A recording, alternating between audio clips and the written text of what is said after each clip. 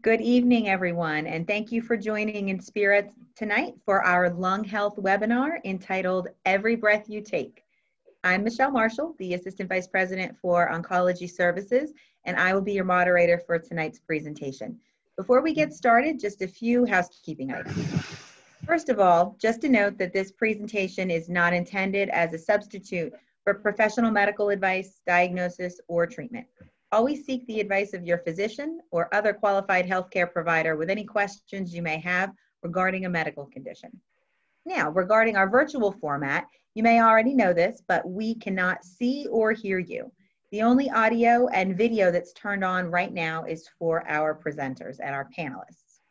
That being said, we want to make this interactive and we encourage you to participate by asking questions. On your screen, you'll see a box at the bottom labeled Q&A. Feel free to submit your questions throughout the presentation, and we'll address as many of those as possible at the end.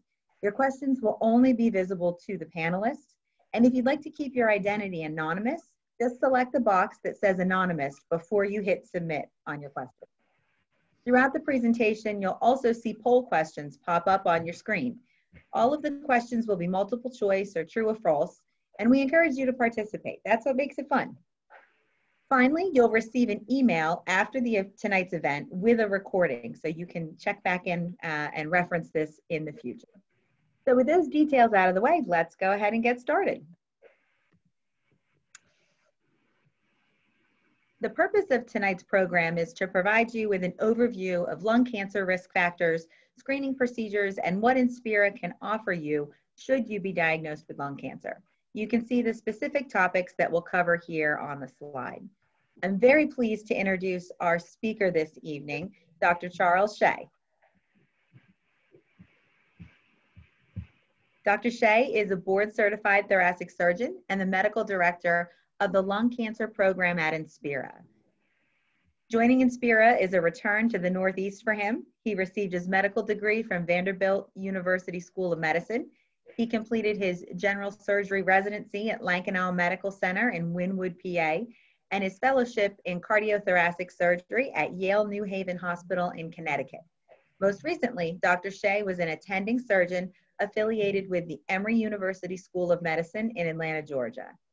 Dr. Shea has a particular interest in increasing lung cancer cure rates through enhanced access to screening and image-guided diagnostic procedures. He specializes in minimally invasive procedures for lung cancer, and we're thrilled to have him as part of our lung cancer team. Dr. Shea, you want to say hello? Hello, everyone. Thank you for taking the time to see my talk tonight. So before I turn it over to Dr. Shea, I'd like to lead off with a few statistics. According to the American Cancer Society, lung cancer is the second most common cancer in the US. There are about 230,000 cases diagnosed each year, which accounts for approximately 14% of the total lung cancer cases. In New Jersey, there are more than 6,000 cases that are diagnosed every year. The incidence rate in our region, specifically Cumberland, Salem, and Gloucester counties, is nearly double that of the state average. So lung cancer is a very real problem for our community, and Inspira is committed to not only treating patients who have been diagnosed with lung cancer, but to empowering our friends and neighbors with the tools for prevention and early detection, bringing technology and programs to the community to diagnose lung cancer when it's most treatable. So let's start our presentation tonight with a poll question. Everyone knows there's a link between lung cancer and smoking, but lung cancer can impact non-smokers as well. So here's the question: what percentage of total lung cancer cases are found in people who have never smoked? 10%, 25%, 50%, or 80%? I'll give you just a couple seconds here to place your votes. All right, we're gonna close that and let's see what the response was. It looks like about half of us are saying 10%, 30% or so say 25%, a couple say 50%. Dr. Shea, why don't I turn it over to you? Let us know if people are right. Thank you, Michelle. And first like to thank everyone to take the time to tune into this webinar on this in this evening on your lung health. And I think that by this time, just about everyone in this world knows that cigarettes are the main cause of lung cancer. But really, did you know that anyone can get lung cancer? Back to the poll question. You guys are actually pretty darn good. Now, while close to 90% of lung cancer cases is attributed to smoking, about 10%, as you guys guessed, many of you guessed, 10 to 15% of new lung cancer cases are actually among never smokers, people who never smoked a single cigarette in their life. And the reason for that is that there are environmental factors, things such as, like in this area of New Jersey, glass factories, agriculture. It's been found that in occupations such as glassmaking, just the inhalation of this substance in dust, it's called a silica dust, it's been found to lead to a condition in the lung called silicosis, where this dust particles settle in the lung and scar the lung. And when that happens, it affects the ability of the lung to function properly, to exchange oxygen. And just this condition, the deposit of these silica dust in the lungs, silicosis, in of itself has been linked to lung cancer. There are also other environmental factors. Many of us know about these radon detectors in houses, especially in the basements, for example. Radon is basically an odorless gas that occurs naturally in soil and rock. And we have these, many of us have radon detectors because radon gas itself has been linked to lung cancer. As a matter of fact, it accounts for almost 10% of lung cancer cases. And for basically, in many of those patients, people who never smoked and come down with lung cancer.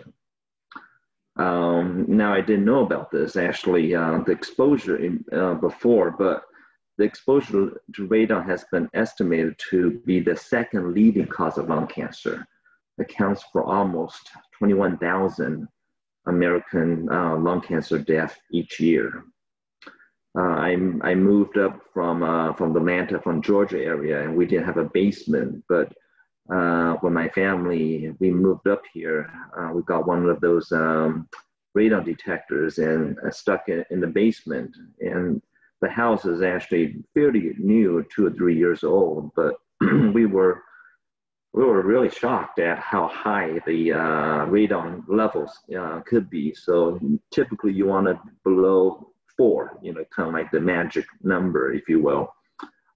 It was around 5, 6, and after rain, it could be up to 10.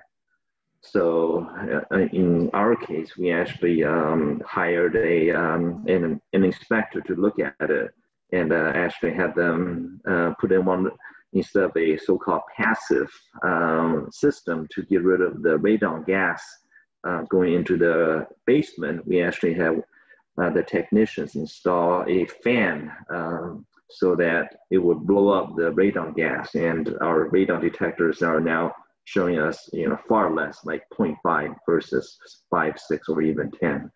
So anyway, it's just one of those things that especially in this part of the state, part of the country, it's actually, and it depends on where you live, of course, it can be actually a significant cause for concern. Anyway, other things, family history.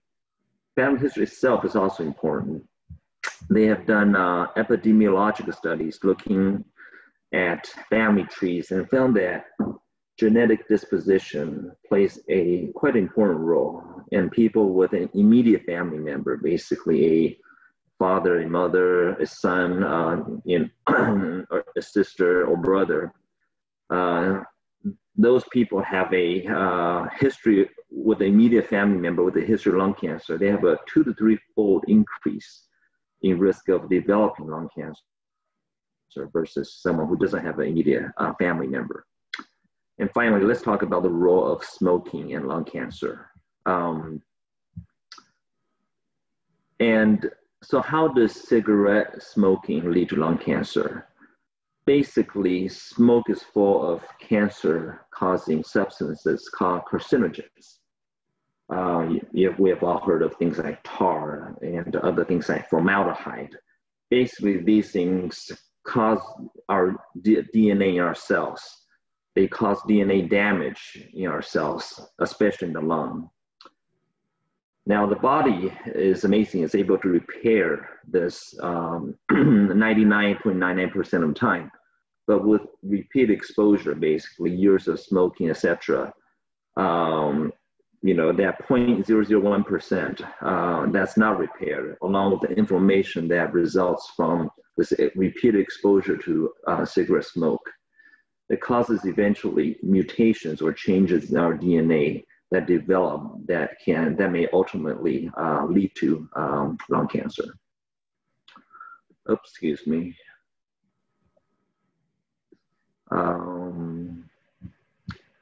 Sorry about switching the slides. I'm kind of having a little bit of technical issues. Well, anyway, and the statistics are sobering. 1 in 16 people in the United States will be diagnosed with lung cancer sometime in their lifetime. And more than 228,000 people in the US will be diagnosed with lung cancer this year alone. That equates to about a new diagnosis of lung cancer every 2.5 minutes, roughly. That's really quite some statistics. So let's do a quick poll question for the audience on some of these stats. We learned that lung cancer accounts for about 14% of total cancers, but what percentage of all cancer deaths are attributable to lung cancer? You see your options here on the screen. Is it 10%, 25%, 40%, or 75%? What do you think? You did pretty well with the first one. We'll see if you get this one right too. Just take a minute here. All right, let's take a look at those results. Looks like the majority of the audience is saying about 25%. So Dr. Shea, are they continuing on their track? Are they getting it right? Pretty darn good, pretty darn good. So lung cancer, really, it punches very well above its weight in terms of causing death. While lung cancer nowadays accounts for only about 13% of all new cancer diagnoses, basically the incidence of only 13% of all cancers in this country. However, it is the cause of lung cancer death in almost 25%. So only 13% of new cancer diagnoses, yet 25% of all cancer death are from lung cancer, so almost twice. It is, of course, it is the leading cause of cancer death, regardless of gender or ethnicity, and takes about 154,000 American lives every year.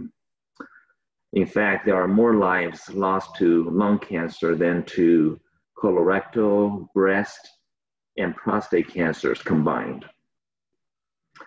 And even today, only about 21% of all people diagnosed with lung cancer will survive 5 years or more. But if it's caught before it spreads, the chance for 5-year survival improves dramatically. And we'll get to that at a later slide. Those stats are really sobering and pretty staggering, but I did hear some good news in all of that. And that is that many of the risk factors for lung cancer are controllable, which is encouraging because it allows people to take action for their own health. And cancer screenings are another way that people can be proactive in managing their health. Until just a few years ago, there really hadn't been a good test or screening test rather, for lung cancer. But that changed about 6 years ago when the U.S. Preventive Task Force recognized low-dose CT screening for lung cancer as an essential service. And that really opened the door for insurance coverage of the test, and it allows high-risk individuals to access a potentially life-saving technology. Early detection in lung cancer, as you just mentioned, is particularly important as your survival odds change dramatically depending on if cancer is caught early. So, Dr. Shea, can you tell us a little bit more about lung cancer screening and how it's been such a game changer in terms of the treatment and early detection of lung cancer?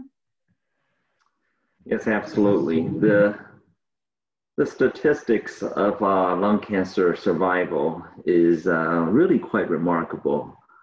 Those who are found early, I'm talking about those in the very early stages of lung cancer, stage 1, have up to 80% survival at 5 years after diagnosis.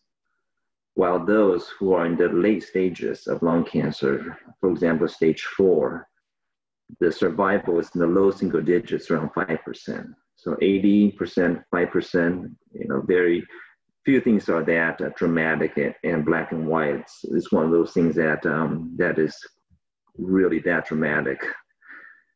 But unfortunately, even in this day and age, with really all the new treatments are available, still the majority of people with lung cancer are found in the later stages, and which we just discussed, the prognosis is just very poor. So therefore, this justifies that we need to get better at finding and treating lung cancer in its early stages. And one way to do that is through lung cancer screening with CT or CAT scans. There was a study a few years ago, but relatively recent, of over 50,000 people in the United States. And they found that CT screening, CAT screening for lung cancer improves survival. And it improves survival in people because of the detection of lung cancer in the very early stages, especially stage 1 lung cancer. So you may ask, what are the criteria for lung cancer screening? The eligibility criteria right now are people between the ages of 55 to 77. They should not have any signs or symptoms of lung cancer, no coughing, shortness of breath, coughing of blood, for example. They need to have a tobacco smoking history of at least 30 pack years. So if you say smoked 1 pack per day for 30 years, that's 30 pack years. Or say if you smoke 2 packs a day for 15 years, 15 times 2, that's what's called 30 pack years.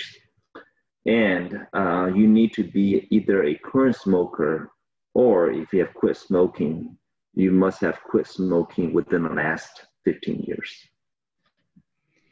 That's really a remarkable technology that allows patients to be much more proactive in monitoring their health.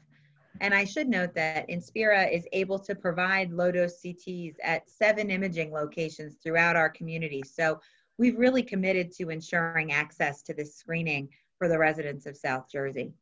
But screening isn't the only way that we find lung cancer or lung problems. And sometimes even when patients don't have any symptoms, we might find possible areas of concern incidentally as part of another imaging study. So Dr. Shea, can you tell us about these types of findings that are often referred to as incidental lung nodules? Absolutely. We often hear about so-called spots on the lung or lung nodules. So what are they?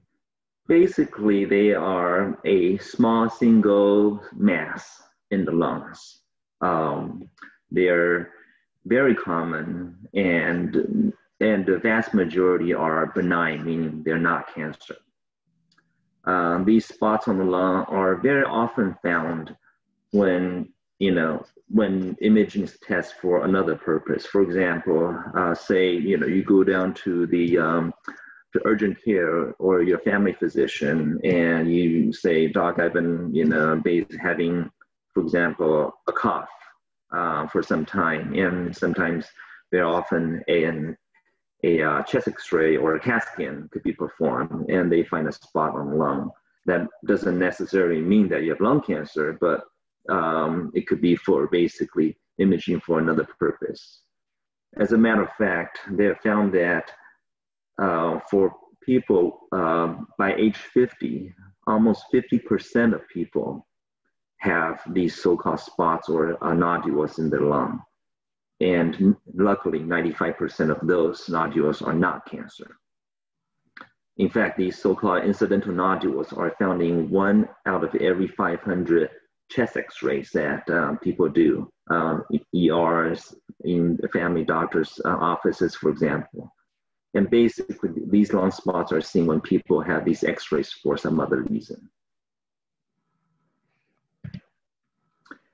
And so because the large majority of lung nodules are not cancer, we obviously do not want to subject people to unnecessary tests, further tests and procedures. But at the same time, we cannot let things just fall through the cracks and miss lung cancers. So doctors look at particular characteristics of these lung nodules that make it more likely that it is to be lung cancer. And one is size of the nodule, and in general, the larger it is, the more likely it may be cancer. Another criteria is the type of nodule, such as the borders of it. There are nodules with smooth borders and others with irregularly jagged borders, what we in medicine call spiculated. And those spiculated ones tend to be the more worrisome and will often warrant more further investigation. Another is the nodule solid or is it more liquid-like? In general, the more solid it is, the more likely that it is cancer. And also, are those nodules single by themselves or many nodules? And finally, are these nodules in a low-risk person, such as a young patient in their 20s, for example, with no smoking history, or is it someone who has smoked for many years, as and older, as in this case, a higher risk patient? And for those nodules where the risk is in between, intermediate, then doctors may often watch it, or what we call surveillance. At Inspira, we have a lung nodule clinic where we closely watch these nodules in terms of any changes in the size or the characteristics, as we talked about, if it becomes more irregular or not. These nodules can also be followed by your family physician or primary care physician, pulmonologist or lung doctor, or a thoracic surgeon. So screening and incidental nodules are typically found when patients are presenting with no symptoms, but sometimes patients do have symptoms. Can you give us just a brief overview of some of the signs and symptoms that should not be ignored? Absolutely. The most common signs and symptoms of lung cancer, and especially in the later stage of lung cancers, include coughing symptoms. And we're not talking about a cough that you have and goes away after a day or two. We're talking about persistent, ongoing, or cough that has gotten worse over time. Coughing up blood, for example. Sometimes we may cough up a couple of specks of blood when we have a big coughing fit, but we're talking about ongoing as well. Other symptoms include shortness of breath, especially shortness of breath that has worsened over time, new wheezing when you breathe, or aching or pain in the chest, upper back, or and that doesn't go away or may get worse, especially when you take a deep breath. Other symptoms are more general, like unexplained weight loss. You're not trying to lose weight, but the weight just seems to go down. If you have trouble swallowing or fatigue and with no known cause, not like you had a long day at work, but just fatigue, you're tired, even though you may have slept all night long. And the unfortunate thing with these symptoms that I mentioned is that they're what's called nonspecific. These symptoms are also symptoms that many other diseases and everyday illnesses also have. And not necessarily lung cancer. So it's important to talk to your doctor if you have these symptoms, especially if you're currently smoking or have had a history of smoking. So what happens if you find a nodule, either incidentally through screening or through a diagnostic due to symptoms, and it's suspicious? What are the next steps? Can you tell us a little bit about the advanced diagnostics that now allow our physicians to monitor and test these smaller nodules and help us to catch cancer earlier when it's more treatable? Yes, absolutely. And Spira, we offer advanced techniques that allow us to diagnose problems very often without even needing to make any incisions, any surgical cuts on the skin. For example, and in Spira, we offer advanced bronchoscopy. This is basically a minimally invasive procedure where a camera is inserted through the mouth while the patient is asleep, basically. And this allows physicians to look down into the airways through the camera attached to a small tube that's inserted and allows us to go into the lungs and look for any, I'm gonna put them on my laser pointer. The lesion, this cancer, suspected cancer is right here. So this camera goes through the mouth and can potentially visualize this cancer right there. And at the same time, be able to take a biopsy or a tissue and send it to the lab. There are also other techniques of at Inspira that we offer, what's called endobronchial ultrasound, or EBUS for short. This is basically a variation of the bronchoscopy that I just mentioned earlier. And this uses ultrasound guidance during the bronchoscopy, during the camera procedure. And that allows your doctor to visualize structures within the airway, within the windpipe, for example, in the lung, in the chest, called the mediastinum. Let me show you here. So this is the end of the probe right here. This is the bronchoscope. At the end of it, instead of just a light, it has this ultrasound probe. So it allows the doctor to be able to see in real time exactly where he or she is going. And the probe, right, the ultrasound probe is placed right at the edge of the airway and assesses for example, nearby lymph nodes. And the end of it also is supplied with a biopsy needle. So the doctor can place a probe right, for example, in this area, get an ultrasound of it, and if there's a suspicious lymph node, for example, then a needle is inserted, and you can kind of see this whitish tinge in the middle of this ultrasound. That's where a needle and it is taking a piece of that, a biopsy of that lymph node. There is another advanced diagnostic tool that's offered at Inspira called electromagnetic navigation of bronchoscopy. And here, this tool uses electromagnetic technology to find where the lung lesion is, where the lung cancer is. And it directs tools to allow the doctor to get to the lesion also in real time.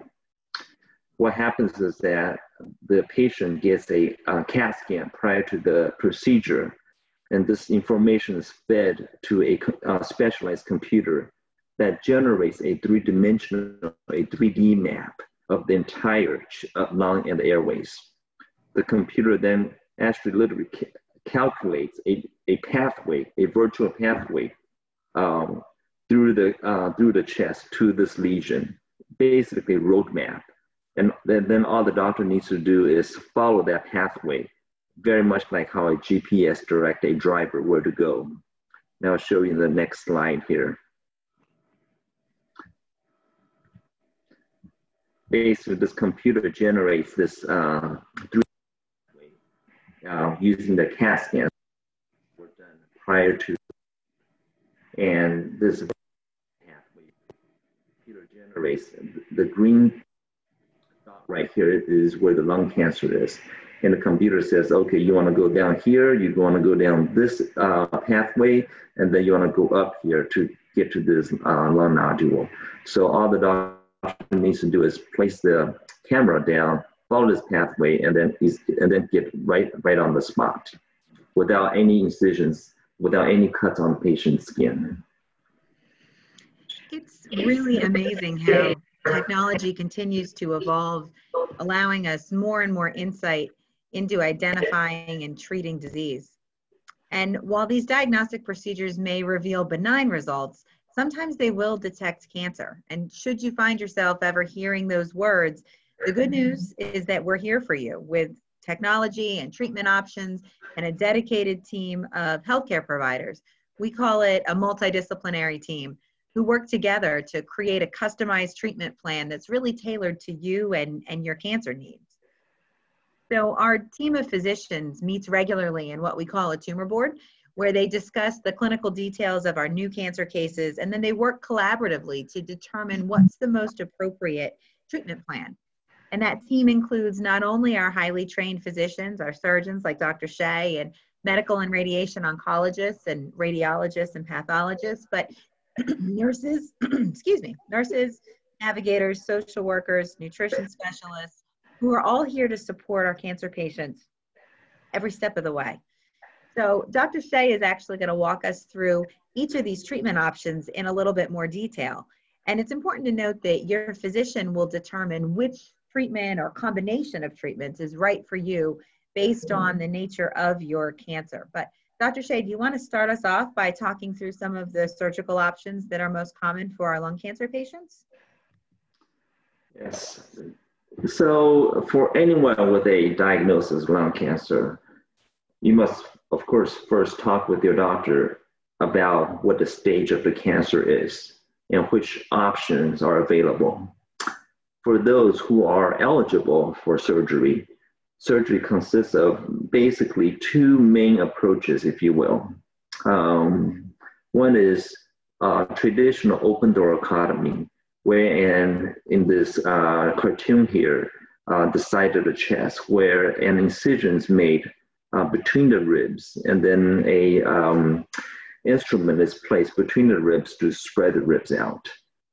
Another main technique is so-called minimally invasive, using either video assisted with a camera or robotic assisted, using robotic instruments that assist the surgeon in terms of doing surgery.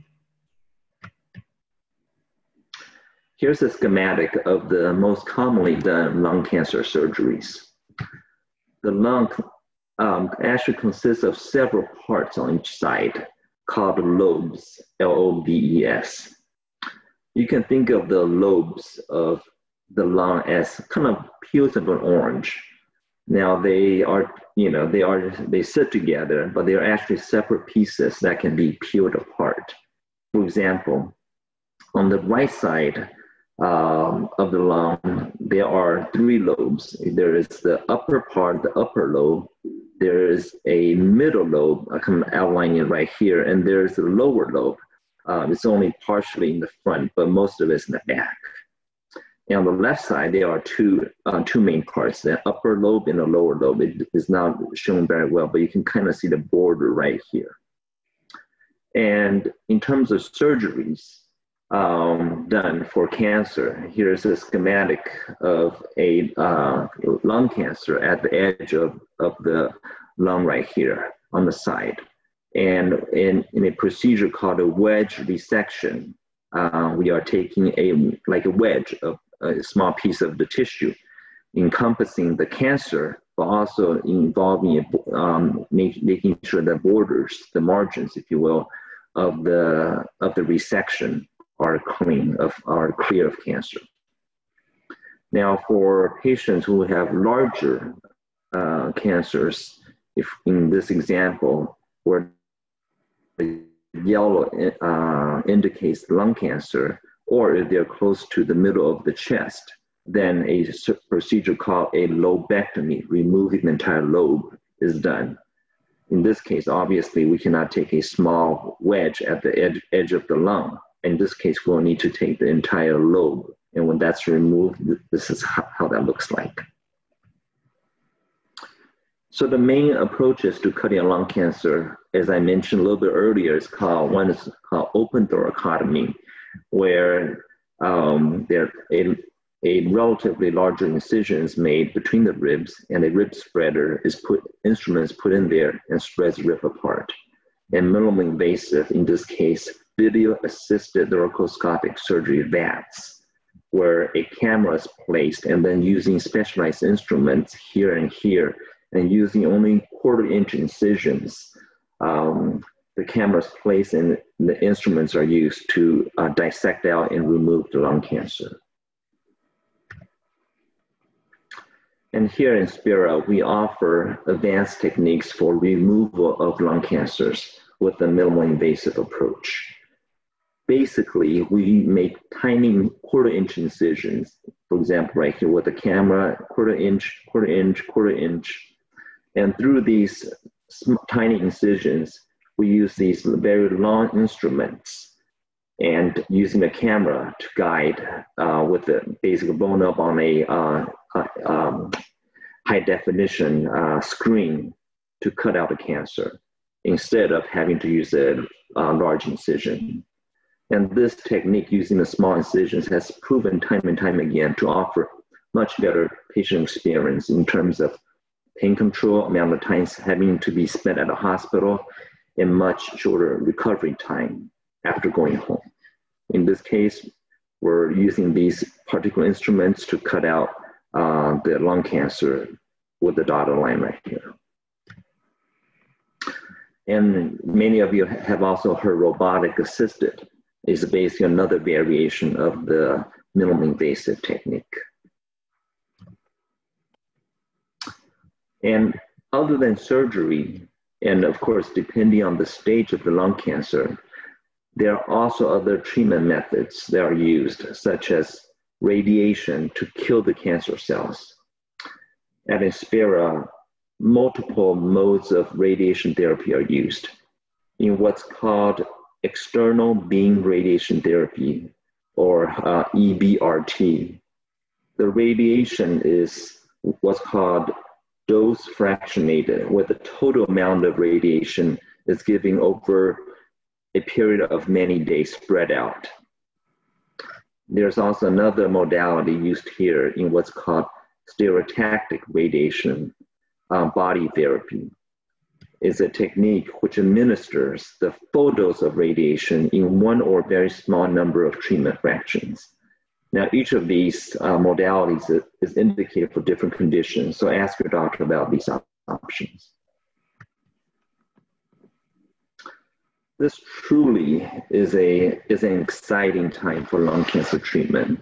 We're hearing about new developments for the treatment of lung cancer all the time, and especially in this era, in the area of immunotherapy.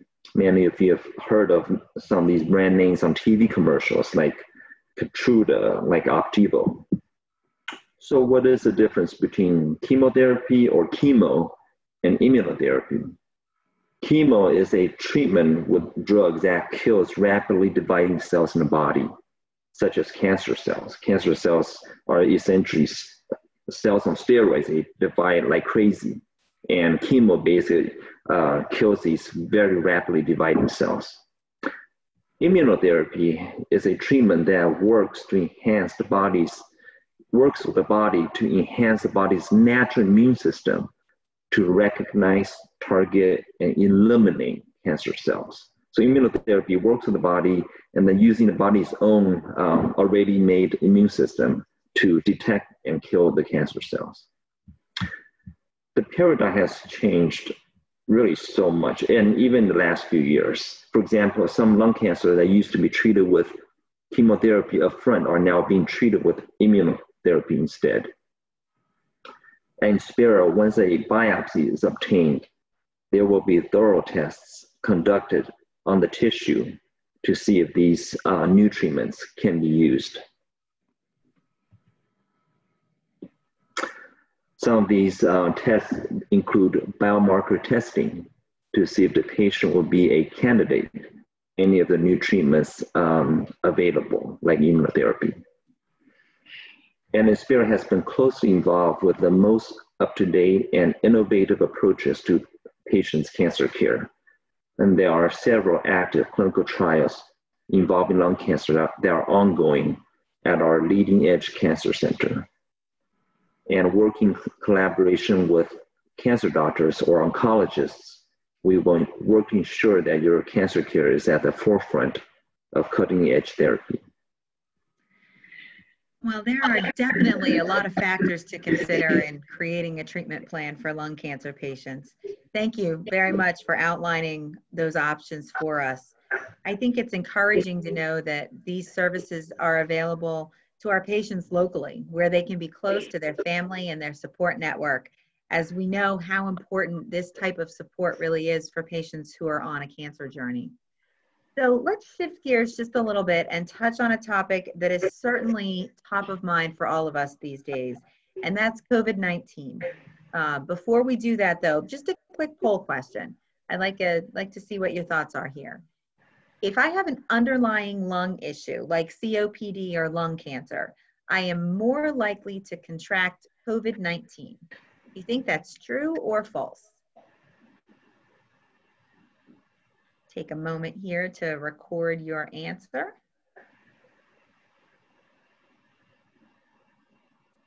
All right, looks like the poll has closed. Let's see the results. And we are just about split 50-50. Very interesting. So I will let Dr. Shea talk a little bit about COVID-19 and lung health. Were they right? You know, the short answer is false. You're not likely to catch COVID-19 if you have underlying lung disease. But having said that, well, there does not appear to be higher risk of catching the virus with underlying medical conditions. However, there does appear to be higher risk for complications if you were to get COVID-19. And in terms of how to protect yourself, many of us have heard just from the news daily, stay at home if possible. Wash your hands often, clean and disinfect surfaces, social distancing, 6 feet being the minimum, if you will. Limit exposure to people who are sick. When you cough and sneeze, do that into your elbow. And then again, especially with the winter coming up, wear a face mask while in public. So while you can take action to keep yourself safe from COVID-19, you can also take action for your lung health overall and take steps to reduce your risk of developing lung cancer. Can you talk to us about some practical things that we can do to reduce our risk? Yep, just alluded to all those things that we can do. Very many of us have heard about this over and over again. And, take action for your lung health. Always maintain a healthy diet and healthy weight. You want to make sure as much as you can to exercise regularly. Those radon test detectors can actually come in handy. They may be a little pricey at times, but for example, I was quite surprised when I put a radon detector in my basement and found just how high the levels can be. Be aware of your environment and avoid carcinogens. Avoid secondhand smoke. Whenever others are smoking, stay away from that. Or if someone in the family smokes, ask them to, for example, go outside. And of course, don't smoke. If you have never smoked, obviously don't start. And if you do smoke, quit now. Quitting smoking really is the number one best thing you can do for your lung health. So let's talk about smoking for a minute. I think it's a good place for another poll question. Here's my question for you, audience.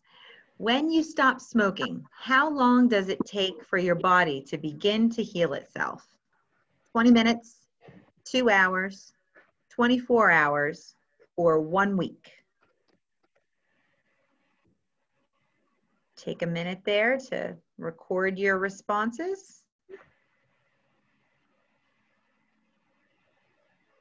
All right, let's see what you think. So the majority are saying 24 hours to 1 week. I'm actually going to spill the beans on this one and say it's actually 20 minutes.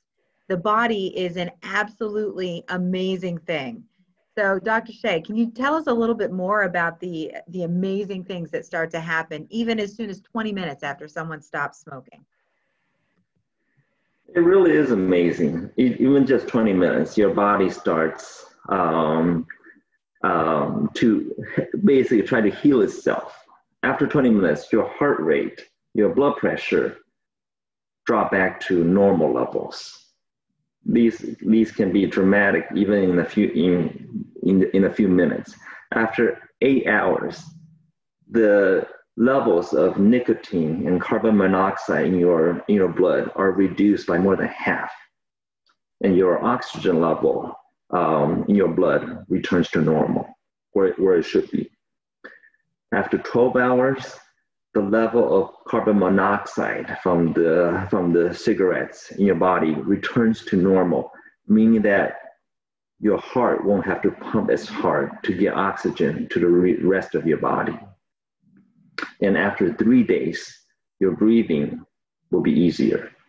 You may experience growth in your lung capacity, meaning that your lungs is able to help you breathe better, exchange oxygen better, and your body will be 100% free of nicotine after 3 days. When you stop smoking after 1 week, it really is the time to pat yourself on the back, because people who make it to 1 week after of quitting smoking, they are at 9 times as likely to successfully quit smoking for good. After 2 weeks, there's improved circulation of blood in your body. Your lung function may increase versus when you were smoking. And after a month, there's going to be less coughing, less shortness of breath as your lungs continue on their healing journey. It may take up to 30 attempts at quitting smoking for a smoker to quit. Don't give up. It will come at some point. I think that last message there is so powerful. And, you know, it can take up to 30 attempts. So whether you're on attempt number 1, number 9, or number 29, we do have resources to help you, because there has been a lot of scientific study around this, and cold turkey does not work for everyone. So I'm very happy to share this information with you about Inspira's Quit Center, which is a program that is completely free to residents of our community. It includes nicotine replacement therapy for patients who find that that is an aid to them. And our program has actually gone completely virtual with response to COVID-19. So we offer both one-on-one counseling sessions as well as the development of a comprehensive individualized quit plan and group counseling sessions, which you can do from the comfort of your own home. So if you are still a smoker, we would encourage you to quit, and we are here to help support you along your path to better lung health. So with that said, this actually concludes the formal part of our presentation this evening. So I'm going to take us over and take a look at the Q&As that have come in. Remember, you can still continue to submit questions here as we're starting to answer these. So let me just advance. Can we advance that slide, Dr. Shea? We'll leave this up with your information as we pull up these questions here. So our first question goes back to the conversation you had around some of the bronchoscopy procedures. And one of our attendees was asking if there's a possibility of puncture with those. So can you talk a little bit about that as a risk and then how we would treat that? Yeah, the question basically pertains to, is there going to be a puncture of the lung and with the cause, with the result being a lung collapse with the bronchoscopy procedure? Yes, there is always that risk of lung collapse with the bronchoscopy procedure. However, having said that, the risk is fairly low, quite low as a matter of fact. The national estimates are at about 1% actually. And for comparison, if one were to, for example, get a lung biopsy through a needle through the skin, what's called percutaneous lung biopsy, done, for example, in those procedures where the needle goes through the skin, the national rate of lung collapse is almost 35%. So we're talking about, there is that risk, but it's fairly low with the bronchoscopy procedures. Here's another question that ties back to the smoking stats we just went over. So the question is, how quickly can your lungs begin to heal if you stop smoking? So I know the slide indicated after 2 weeks, you'll have improved circulation and your lung function may increase. Do your lungs actually heal and rejuvenate themselves when you stop smoking, or is there still some level of irreparable damage, if you will? The lung will, when the cigarettes are no longer present and causing the inflammation within the lung will immediately work to repair the damage done by cigarette smoke. So it happens instantly. Now, of course, it happens because there are individual cells involved, and that takes time, as we mentioned, in terms of the days. But even the moment that one stops smoking, that there is no longer smoke causing the damage to the lining of the lungs, the repair goes on immediately. Now, for patients, for example, with conditions called chronic obstructive pulmonary disease or COPD that you hear about, those patients unfortunately have had very often so much cigarette smoke over time that has caused permanent damage to parts of their lung. But even in those patients, quitting smoking will help salvage the remaining parts of the lung that have not undergone what we call irreversible lung damage. Here's another question from the audience. What about vaping? Is it safer than cigarette smoking? That's a very common question that I get asked on a weekly basis. When electronic cigarettes came out a few years ago, it was there was a lot of fanfare around it, and it was touted as basically a substitute for cigarette smoking, where there's nicotines in there and it comes in different whatever have you flavors, and instead of inhaling the tar and the formaldehyde going to the lungs, that now people can get that, the feel of smoking, but without all the bad chemicals that goes into the body. But unfortunately, as many of us, not just the public, but in medicine, realize at this time, is unfortunately not a silver bullet, and far from it, as a matter of fact. Vaping itself, and it really depends on a particular brand, but in general, does do damage to lungs. And I personally have seen patients very young, the 30s or even their 20s, who come down with a condition to the lung that I would normally not even see in someone who has smoked 40 years of smoking. So unfortunately, it does do damage to the lungs, and it can be quite dramatic at times. Wow. So here's a question. I'm going to modify it just a little bit. So the comment is, I believe the chemicals found in our sanitizing products are just as bad as cigarette smoke, especially the forever chemicals. The question is if the medical community is monitoring the chemicals, which I don't think that's not something that Inspira is doing. But I would wonder if you could comment on the question about the chemicals in the sanitizing product. As we inhale these things, I mean, I'm sure we're all cleaning like crazy with COVID. Do you see a risk of inhaled chemicals from some of these cleaning and sanitizing products? Yeah, that question has been debated.